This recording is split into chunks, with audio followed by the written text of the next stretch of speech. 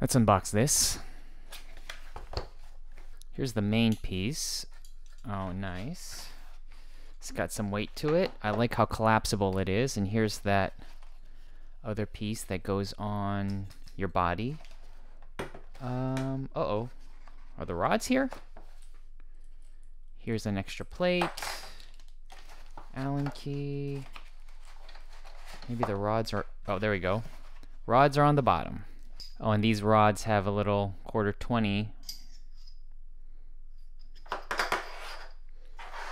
Oh, I like this design.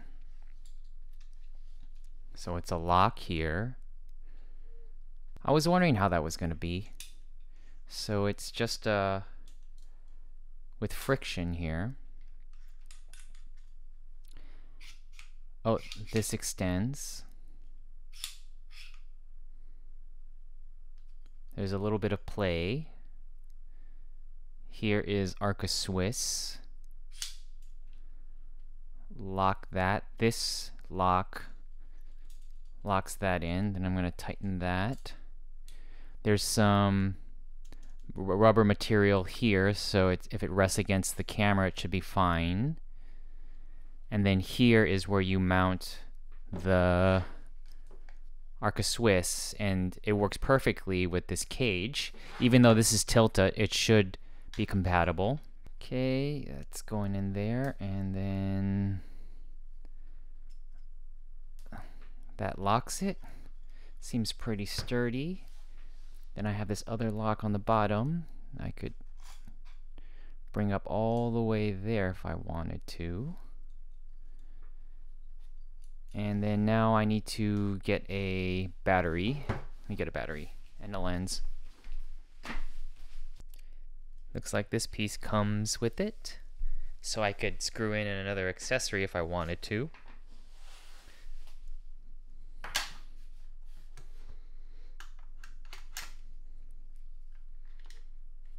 That's as far as it goes.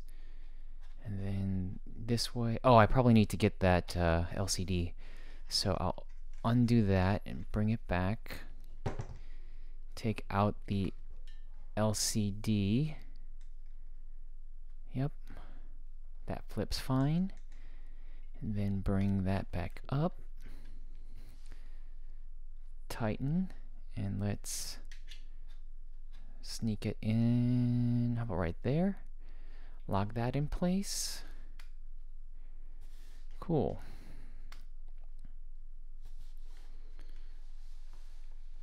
There's the system.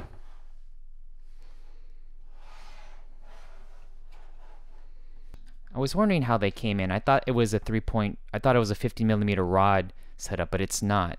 You just screw these in like that. So if you are going to get more longer rods, you have to have ones with 1/4-20 male in them. And it looks like once you put this in, you no longer have... Let me see if I still have the maneuverability of... Oh yeah, that still can go down. Alright, since that can go down like that, I'll just close that for now. Bring it back up. Tighten. Feels pretty good. And then here, put this plate in.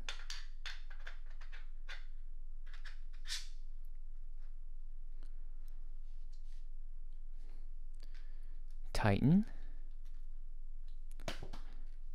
So this rests against my tummy like that, and then I hold it.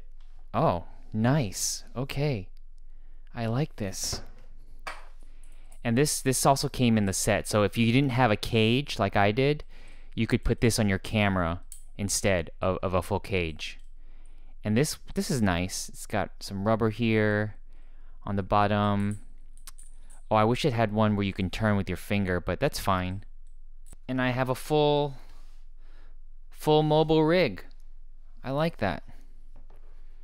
Great. Awesome design and thinking, SmallRig. This is a much needed piece for smaller run and gun documentary filmmakers.